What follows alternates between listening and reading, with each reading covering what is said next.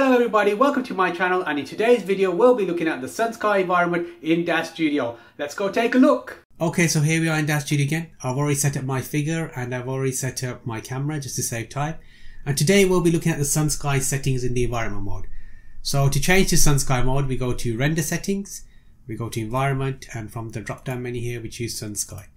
So in this tutorial I will only be looking at the actual sun sky settings. So the other settings I've already covered in my previous tutorials with the HDRI Maps and the HDRI Maps Advanced tutorials. So I really recommend you watch those first to get an understanding of the settings, and the links for that will be in the description box. So let's get started with sun sky. So the first sun sky setting that we have is this one here, sun node. So what we can do with this setting is we can actually choose the direction of the sun. We can actually set the specific direction of the sun. We can control it. So if I click on that, I can choose a node. So these are the things that are in my scene here. Okay, so if I choose my camera, the sun will come from the direction of my camera. So when I do accept, just before I hit accept, the direction of the shadow will change. So I'll do accept, and you'll see that the sun now is coming directly from the direction of where my camera is, hitting her face, and then obviously the shadow is reflecting that it's going behind her. So this is a great way to choose the specific direction of the sun. So you can choose, maybe add another camera in your scene, put that to where the direction of the sun where you want it to be, and then attach the sun node to that camera, and then you can have the exact direction of the sun. So I don't generally use that, but this is a great idea. You could maybe want to use it for your scene. So let's just turn that off, put it back to normal. Now another way we can change the direction of the sun and choose it is through the latitude and longitude. So you'll see when I start moving it, the shadow will start moving. So we change the latitude and longitude, and I can change the longitude. And okay, so the reason why that's gone dark is because we're simulating the sun going down. So the sun's gone down, it's nighttime essentially, and we keep going, and eventually it will be day. There you go, sunrise, and then we're back again on the other side. So as you can see, the shadow's changed as well. So we can change the kind of shadow, whether we want it longer, which will reflect, obviously longer shadows reflect that the sun's going down, and then shorter shadows like these ones here means the sun's higher up in the sky. Right, I'll just reset these back to normal. Our next setting is the day and time. So we can set the specific day and time that the sun was in a specific calendar date. So because I'm based in the UK, for this is the day for me, and this is the month. For my US friends, yours would obviously be the month here and the day here. So don't get confused. This is the day for me and the month. So I'm going to change the month here to August. And I'm going to change the time to, say, I don't know, 3 o'clock. So at 3 o'clock on the 10th of August 2015, that's where the position of the sun was.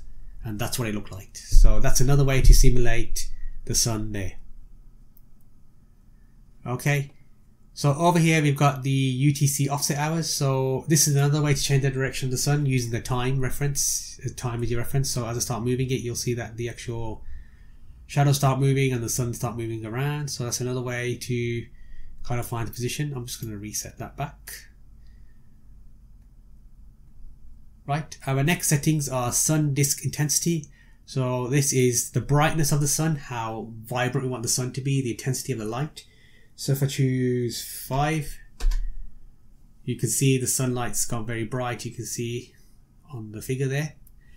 And the sun disk scale is how big we want to make the sun. So remember, the bigger you make something, so as soon as I make the sun bigger, watch the shadow here. The shadow will get softer. So if I choose something like 10, you can see it's got a bit softer now around the edges. It's basically, you're kind of simulating like a softbox. So imagine like when we did the spotlights, we have a spotlight with the rectangle geometry. Intensity is, say for example, the lumens. Say we chose 100,000 lumens, but we made the actual softbox bigger. So in this case, we made the sun bigger. Doesn't mean the brightness is going to be bigger. It means the actual softness of the light will be distributed more. So that's why you got this kind of softness here. And then glow intensity will just make it, the glow around the sun, the glow effect around the sun bigger. So if I choose 5 here, you'll see that it will get a little bit brighter around the sun. So here we have the physically sales sun setting, and generally it's always set to on. So what happens is when the sun is scaled, everything will be amplified, the settings will be amplified. So have a sun distance intensity, have a glow intensity will be amplified. So when I turn this off, you'll see that the actual brightness goes down. So that's up to you to decide. Obviously that just means you'll have to, you know, put up these numbers a bit more higher. Basically, there you go. You'll have to put the numbers a bit more higher. So I'll reset these back to normal. So I'm just turn that back on. Reset these back to normal. Okay. So our next setting is Sss Haze. So what this does, it just changes the haze, the kind of color of your scene.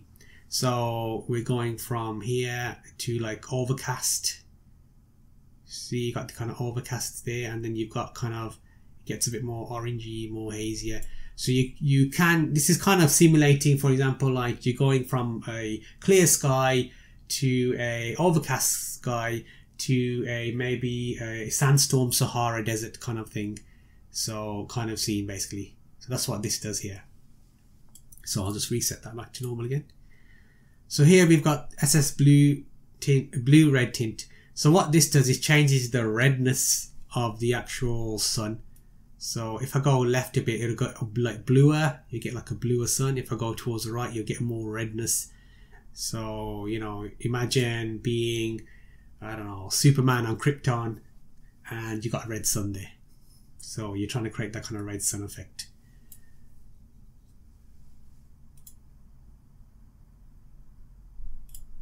Right, our next one is saturation. So this just changes the saturation, increases saturation. So if I want to start increasing it, you'll see the saturation, which is the actual color. Remember, saturation is color. So we're getting a more defined saturated color, more deeper colors with saturation. So you can see you've got the skies really, really blue up there, very intense. So I'll change that back to normal. So this one here, horizon height. So this is the horizon height here. This here is the horizon. So we can change the height of that. So when I start increasing it, the height will go up. And when I decrease it, the height will come down. So I'm just going to leave that there actually. So horizon blur, guess what that does? It blurs the horizon. Adds our lovely Gaussian blur to effect to it. So there we go. Adds a kind of Gaussian effect blur to the horizon. So that's what that does there. Now Sss night color is very interesting. What you can do is you can actually get nighttime sky color basically. So I know this is set to black and black doesn't really work very well. The best setting for this is actually, this is a great tip for you, is a very, very dark blue. So you want to kind of go to here and kind of just turn it down to a very dark kind of blue. Now nothing's happened here at the moment. And the reason why that is because it is at night time, is it? So I need to change the time to reflect night time. So I'm just going to change that to 1 in the morning, 01, and there we have a night time. Now again, you can't see anything because we need to go to the actual tone mapping. So we go tone mapping, and this is where the magic happens, so to speak. So the ISO is what we need to change to 800. The f-stop we need to change to 2, and then the shutter speed we change to 2 as well. And there you go. There's our night sky here.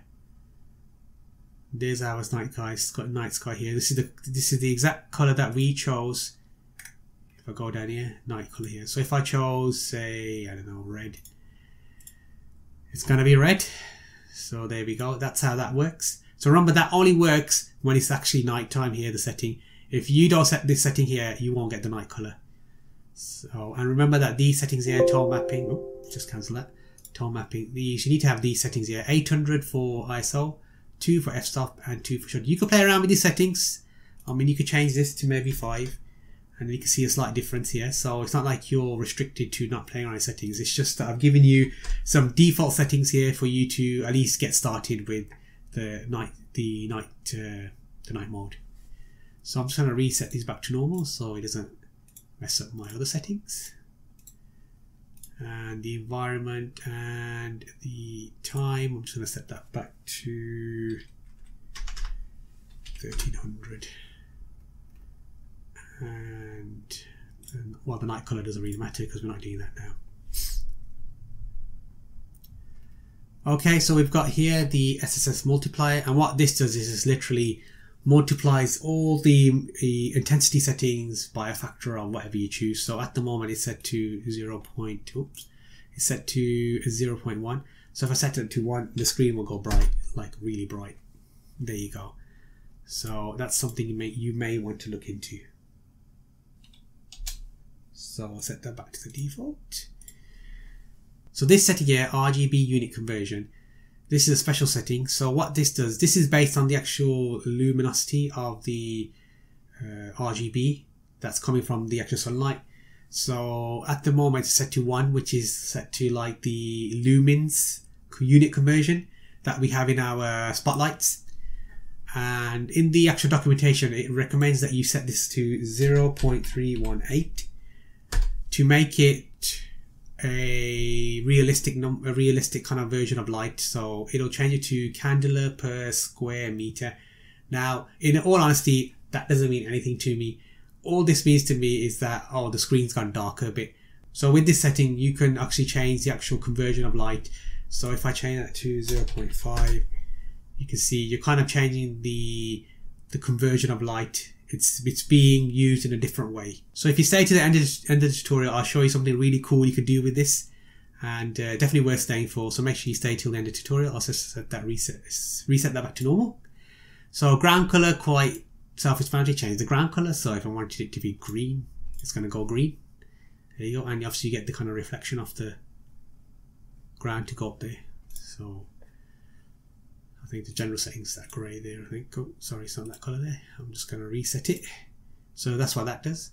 So ground texture scale doesn't really make any effect on this sun sky mode because we haven't exactly got a HDRI map where we can change the texture of it. You can't really change the texture of this ground colour. And then we come to ground position mode. So it's probably normally set to auto. So if I change that to manual, we can change the ground position. I think I've covered this in the tutorial before, so I'll just go over again. So if I increase this, you'll see that her legs start disappearing because the actual ground origin is changed. So I'll just reset that. So there's not much you can really do with that. X, Y, Z. I mean, you can play around with that. I just normally do to auto. And then draw ground just draws a ground plane. So draw ground just catches the actual shadows. So if I turn that off, you won't get any shadows basically. So that's what draw ground does. You've stayed to the end of the tutorial, which I'm glad you did. So I'll show you something very cool you can do. I'm just going to set the time here to 3 o'clock, 1500 hours. And then what I'm going to do is I'm going to show you, I'm just going to set the sun behind. So I'm going to bring that behind here, which is going to be the longitude. There's our sun. There we go. There's our sun. Okay. So this is what I mean about the RGB value that we were looking at earlier. So at the moment it's set to 1. When I set it to that magical number of 0.318, there we go. This is what we get. So we can actually see the sun now in the sky. So this is a really cool effect. So I can see the direction of the sun. Look, I can see it go up and down with the latitude, and the longitude go across. So this is something really cool you can do. You can obviously change, for example, the scale of the sun. So I made it huge there. The intensity if you wanted to, again like we did.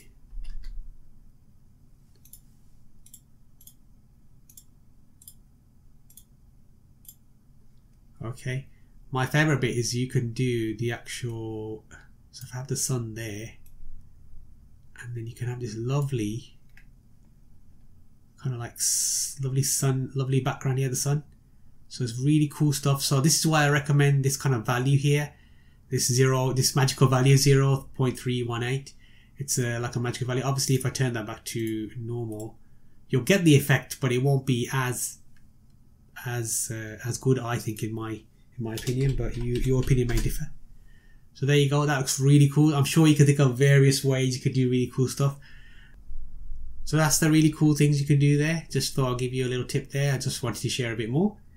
And as a bonus, you know what I'm going to do as a bonus? I'm going to go through this very, very quickly with you. Now, with the infinite sphere Grad mode, you'll see that the sun changes because it's the actual, we've got to the Grad mode. So Infinite Sphere with Grad. So I think this is where the actual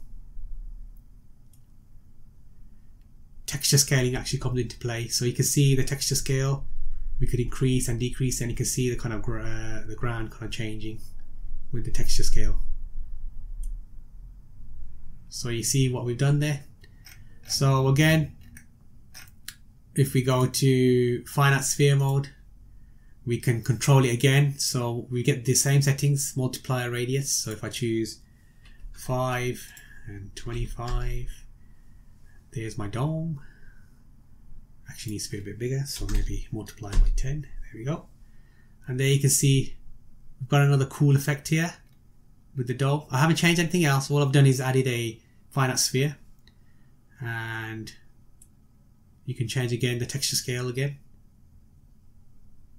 You get some very, very cool effects. So if I zoomed in here, you wouldn't know that was a dome there. See, it just looks like it's something else.